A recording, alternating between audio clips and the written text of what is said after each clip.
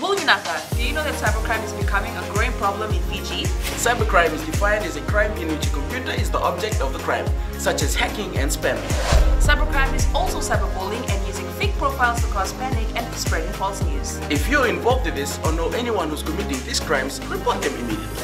I'm Polly. And I'm Peter. We host the Traffic Jam Show on City FM. From 3 p.m. to 7 p.m. every weekday. Do the right thing.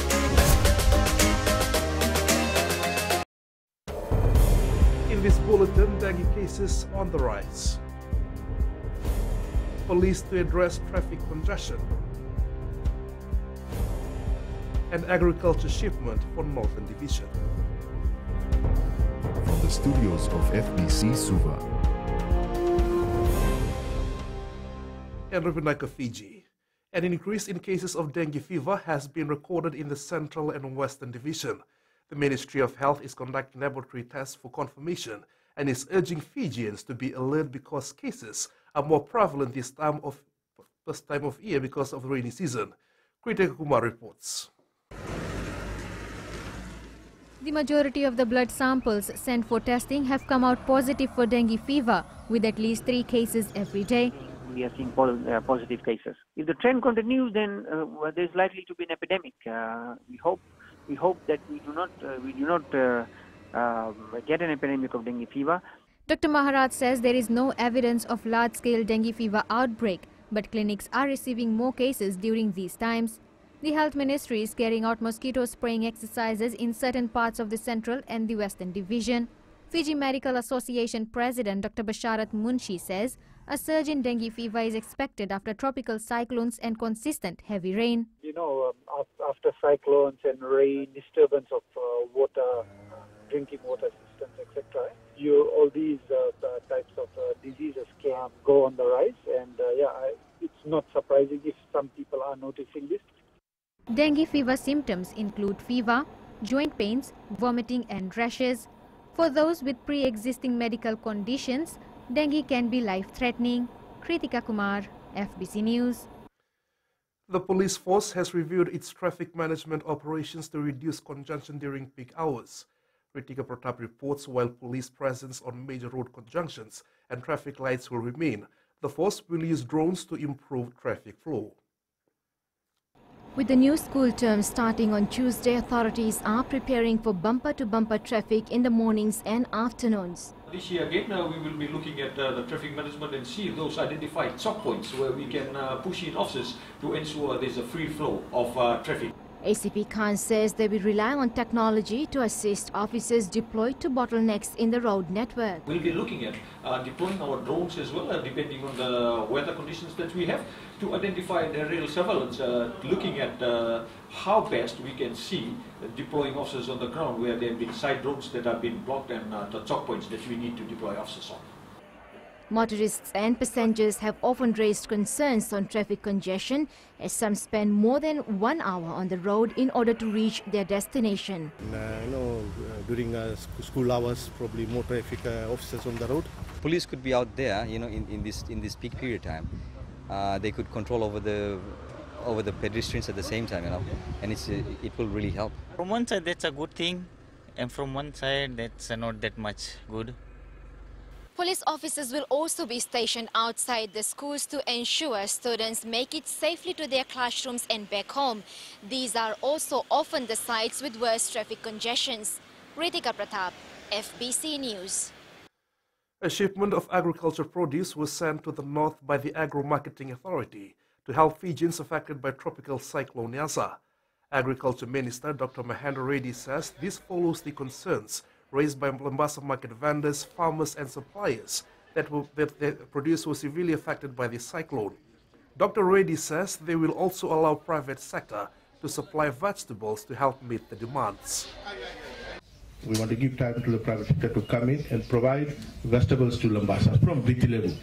If we see that they're not coming, then we will enter, government through Agro Marketing Authority, and we'll make 3 trips per week. We'll make 3 trips per week so that we ensure that the people in Valevu, in Lambasa in particular, are able to have adequate supply of fresh produce. Small businesses that were ravaged by a fire at the floor market in Suva last year have come out stronger. These emerging entrepreneurs have found space at the Devon on the Park building, juggling to put food on the table and prepare their children for school. Most of them have taken loans from the government. Given the slow economy, they are having to be thrifty and while also thinking outside the box. We are managing to sell some products door to door, but it's hard to go to the villages to sell it door to door because the Turangan and Koro sometimes they don't allow us to go in. We normally go down to Nosori villages, we go to Tailevu villages, and the farthest is the Navua villages we went. My niece and my children, they've been my great helper. I couldn't be here without them. Fijians living in the Greater Suva area claim they have been facing water cuts since November last year. Residents of Sakotha, Tadiroa and Samambula have told FBC News that despite lodging complaints and grievances with the Water Authority of Fiji, no action has been taken. Sakotha resident Jack Ram says that thousands of affected are losing faith in WEF. He adds they have been experiencing this issue since November last year. We have been experiencing this issue for past 5 months. This mostly happens at night. Most working people who knock off late are unable to take their showers. Tisiasa, from that side, from that time we are feeling this kind of difficulty for the water. When the truck come for the morning here, just only one tank, they fill on top here, the rest here down, all the people don't have the water here. Up ahead, still chance for archers to qualify for Olympics. And young female boxer on the rise.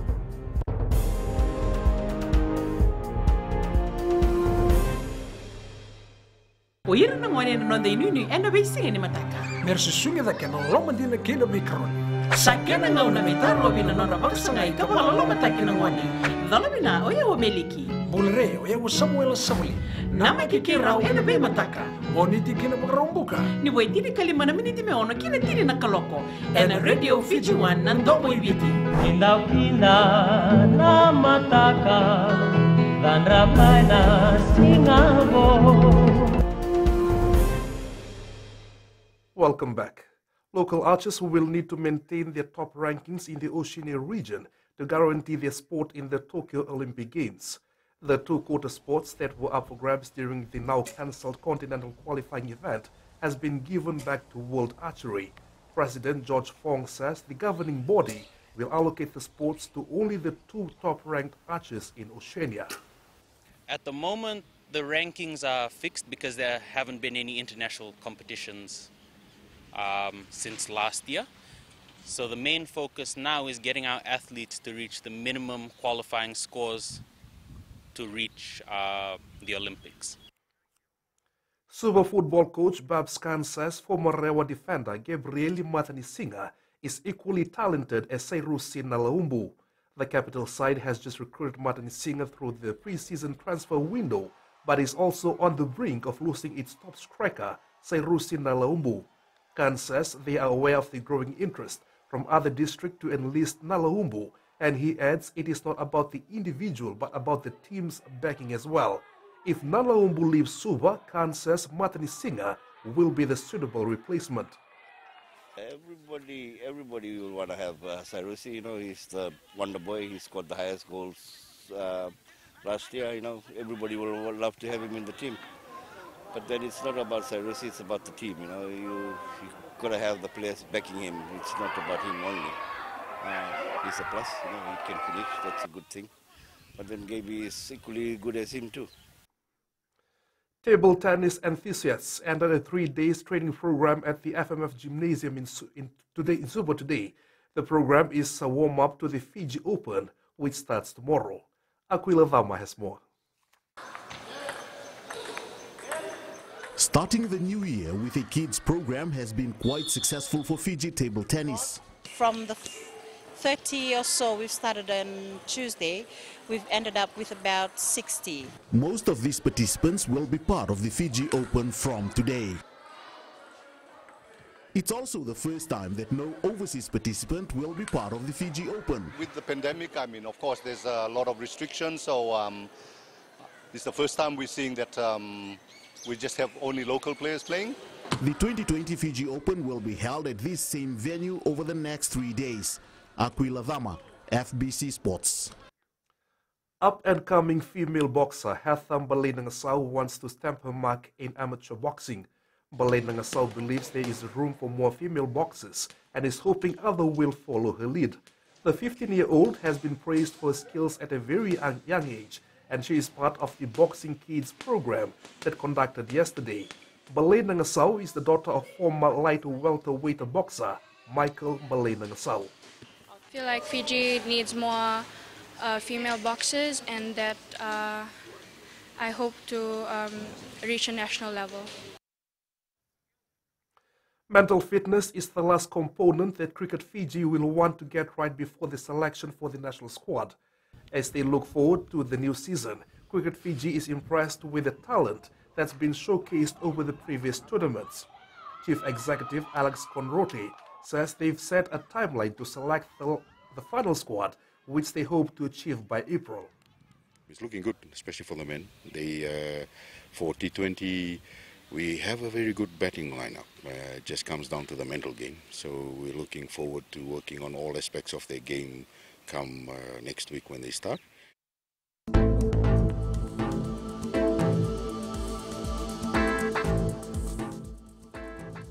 A trough of low pressure lies towards the southwest of the group. Associated cloud and showers expected to affect the southern western parts of the country. That's FBC Morning News. Join us at 7 p.m. for our major bulletin. For news you can trust, get the facts from the FBC's TV, radio and digital news at fbcnews.com.fj. Take care and good morning.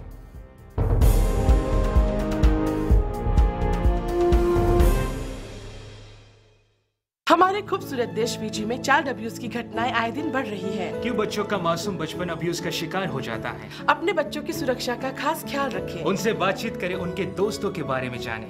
आज के बच्चे देश का भविष्य है। मैं दीप्ति और मैं मोनिश, आपके हमसफर। शामिल हो जाए हमारे साथ मंडे टू फ्राइडे 5:45 AM से 10 AM तक रेडियो फिजी 2 देश की धड़कन पर।